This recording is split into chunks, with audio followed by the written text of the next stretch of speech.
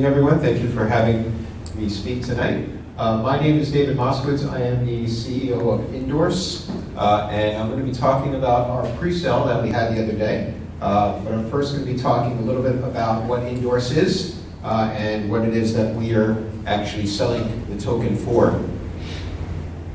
So I've been in the market for quite a number of years. Originally in 2013, I had set up a Bitcoin brokerage here in Singapore. I sold that business in 2015. Started looking at interesting blockchain projects at that time, which is when I met my co-founder, Gareng, who is also experienced in various startups. A number of different people involved on the team. Depesh was formerly from PwC.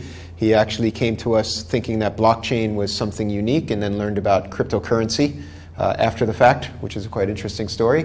Adut up in Pune is handling marketing. Dave helps us out a bit with code as well. And then Kedar is our full stack developer.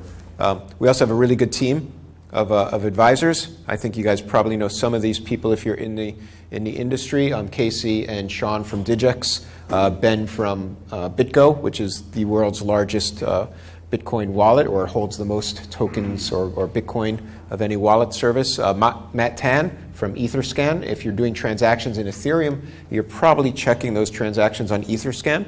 And then Loy Liu, who is pretty well known for auditing smart contracts, as well as his smart pool, and also his code checking system called Oyante. And then Eddie Travia, who was our lead investor with Coincilium when we first started the project. We received investment from his firm, which is a venture capital firm that's listed in London. So Eddie also came in as a board member, or not as a board member, as an advisor at that time. So after selling my brokerage in 2015, I met Gareng, and we started talking about some interesting ideas on the blockchain, and eventually settled on a company that we set up together called Adorus, which is doing basically document security and using blockchain technology. Eventually moved that business into doing digital diplomas on the blockchain. I'm not sure if you guys had a chance or you've heard about the project or the pilot that we're working on with Nian Polytechnic. Has anyone heard about that? Putting diplomas on the blockchain? Okay, a few people. So yeah, so we're working with Nian Polytechnic to put their diplomas on the blockchain. We're currently in a pilot.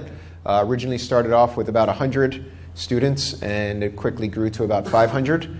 Started off with one course, and now we're doing 5 courses.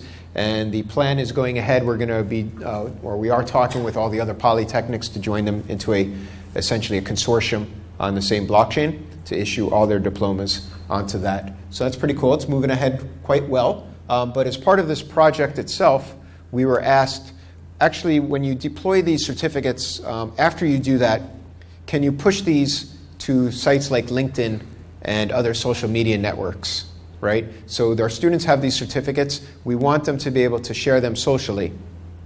And we want them to be seen by recruiters. We want them to be seen by potential employers. We want them to interact in a professional manner. Can you do this with your platform? We said, yeah, we can push it to LinkedIn. That's pretty cool. So we started looking at that, and we started to see some problems with the current structure of these professional networks.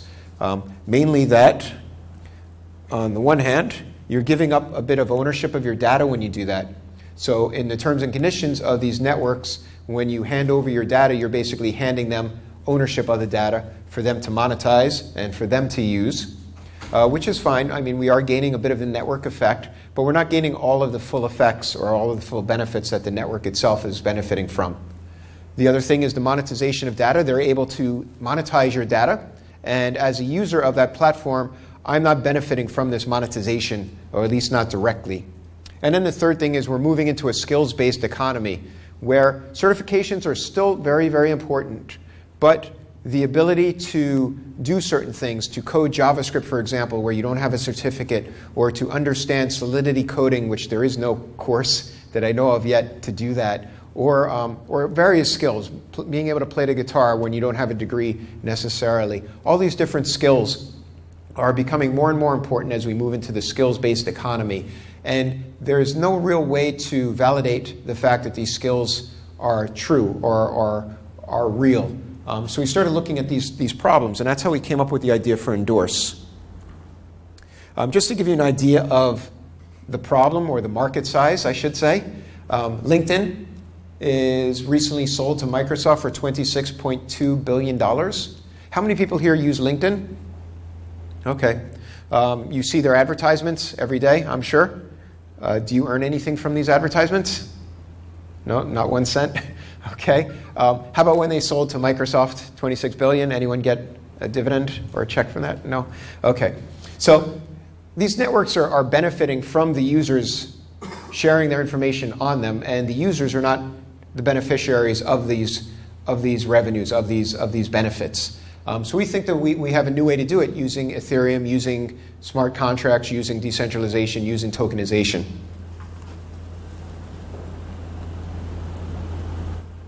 So let me take you through how a user actually uses the platform, because that'll give you a better idea of actual mechanics of how it all works. So this is Alice. She is a new user on the platform, and she's given a minimum reputation score on the platform. If some of you guys are familiar with like Stack Overflow, where you have reputation on it, depending on how you respond to questions or how you interact, we have a similar system where we give reputation to users for making claims and making endorsements on those claims.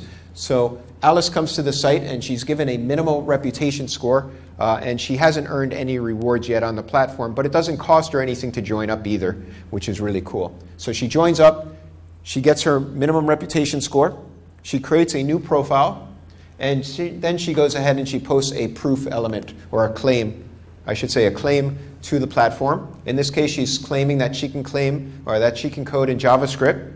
And she provides some proof elements. She provides things like links to her GitHub repository, perhaps some websites that she's programmed. And she provides some proof elements within those things as well to show that it's her content or her skills in doing it. So she goes ahead and she posts that proof, and the system then goes ahead and chooses a number of endorsers or other users of the platform to endorse that claim, or to endorse that those proofs are true. So we're using something called anonymous endorsements. It's an anonymous endorsement protocol which is being developed, and it uses ZK proofs, which allows us to do anonymous voting. So the reason that we do anonymous voting is to allow people to vote and then have people later on also vote without seeing what the previous people have voted. So it's not going to influence their decision on which way they're going to vote. Is it going to be a true statement? Is it going to be a true proof? Or is it going to be a false proof? And once a consensus is met on that, we then create the reward system. So this is Bob here. He has been chosen to endorse Alice's claim.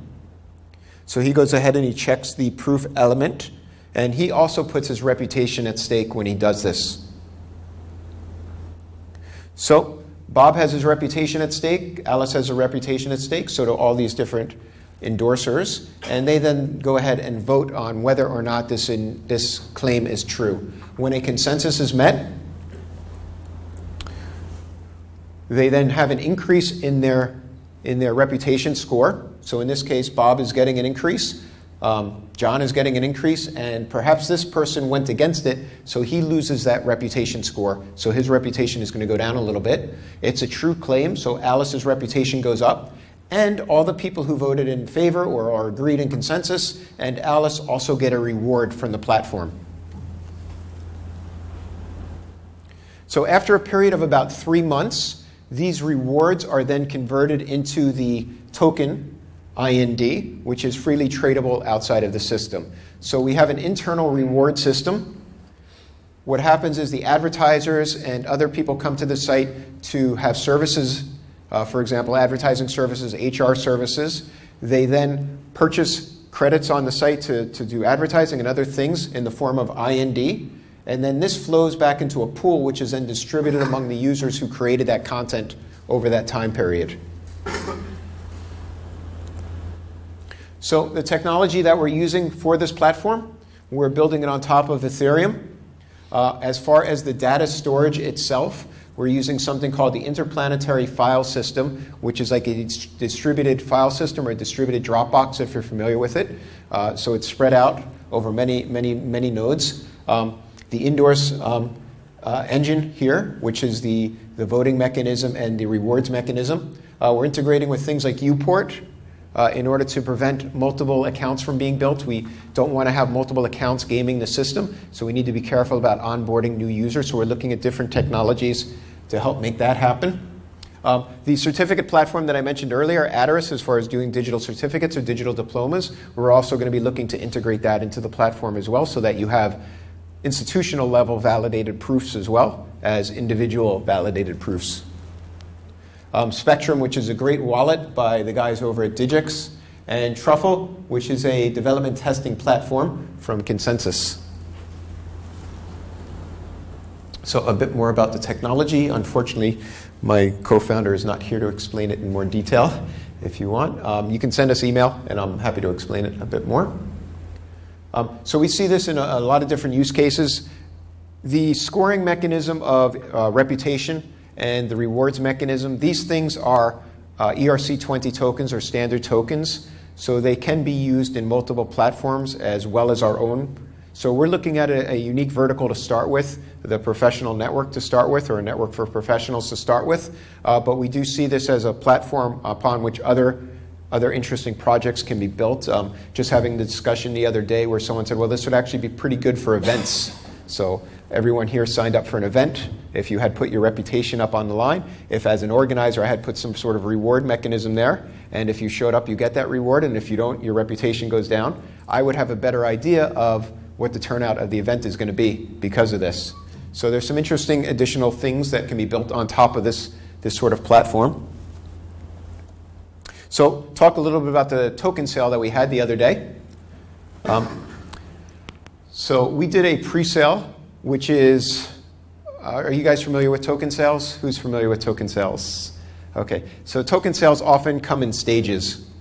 So oftentimes you'll have a seed stage, which kind of gets the project going, individual investors. Then you'll have something called a pre-sale stage, in which you offer a bonus to people to come in at an earlier period. And then you'll have the final sale, which is where you kind of allow everyone else to come in and purchase the token.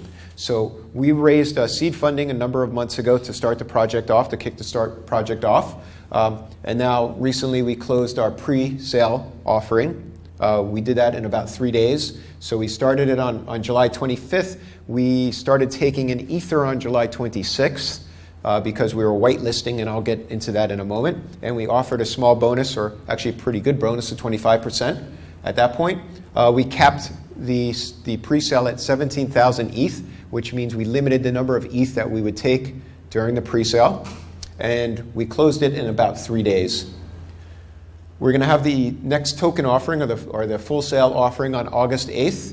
And we're going to have a hard cap of 50,000 for that.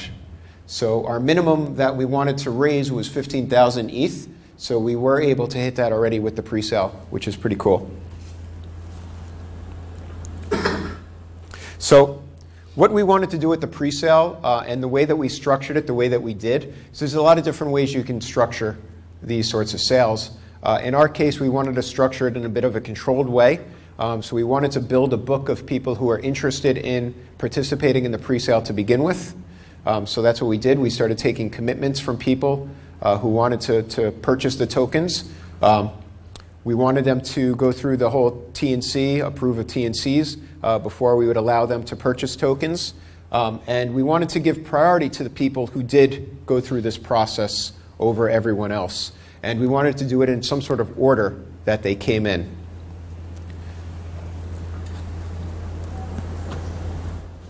So the actual process was extremely clunky. It was a little bit painful, I think, for the user, but fortunately it still worked out for us. What we did is we took commitments by either email or by a form online. Before this, though, we had built up a pretty good community on Slack as well. So from that community, we're able to ask them if they're interested in committing. So we got a number of commitments by email and from a form online. We then entered those emails into an online database, which would allow them to register their Ethereum address because we wanted to whitelist their Ethereum address in the smart contract. And I'm kind of going pretty deep into what we're doing here. Let me know if I go too deep or if I lose anyone. So in the smart contract itself, the smart contract is essentially a crowdsourcing or a crowd token selling system. Think of it like a vending machine. You put in a quarter, you get a soda out. In this case, you put in a quarter and you get a future. In the future, you're going to get the soda out. But you can program that vending machine in a number of different ways. In this case, we programmed it to only allow quarters with certain serial numbers on it to go in. Okay? So we wanted to have some sort of control mechanism as far as who was putting funds into the contract. And we wanted to do this by capturing their Ethereum address. And we also wanted to make people aware of the entire process. So we wanted to kind of slow down the process and control the process a little bit. Also, something important that we did was make it very public that we had what's called an Ethereum name service address. So if you've ever seen an Ethereum address, it's this long string of characters, 0x1234. I think it's 36 characters long. Very confusing. And what happened previously, about a week before, 2 weeks before our sale, was one of the sites that was doing a sale got hacked. And the hacker put up a different address. And they stole about $7 million. So we were very concerned about this. We didn't want this to happen. We don't want people to lose money. So we registered something called an Ethereum name service address, which the Ethereum network has a registry of addresses or names like a domain service and actual contracts. So instead of putting in this long string, the 0x whatever, you can now put in this Ethereum name service address, in this case Indorse.ETH, into the wallet itself, and it will then convert it over into the actual contract address that you have registered for that wallet or for that name service. So by publicizing, this is the only way to send Ether to us. And I'll say it here now because I want you all to be aware of this. This is the only way to please send Ether to us, is to use this name service. If you see any other address, it's a scam. It's somebody trying to steal your Ether. So you need to be wary of that. So I made a number of videos about it. I made Medium posts about it. And I think it was pretty effective at preventing anyone from sending Ether to the wrong address. Okay, so back to the actual process here. So we wanted to teach them about the actual process of signing up, of sending the Ether. So we slowed down the process. We captured their Ethereum address. And then we whitelisted it. Every day we would do a whitelisting of the Ethereum addresses that came in that went through this process. So it was a slow process. Every day we'd have to add new whitelists to this, and we'd notify the people who were previously in it that we're going to be adding more people. If you actually want to follow through, it's a good time to do it now before we add in these new people. Oh, if you're interested in our code, it's up on GitHub as well. So the results, we received about 316 emails through this process. We whitelisted 51 wallets. And we had about 20 people actually participate in the crowd sale. And each one, on average, sent about 690 Ether.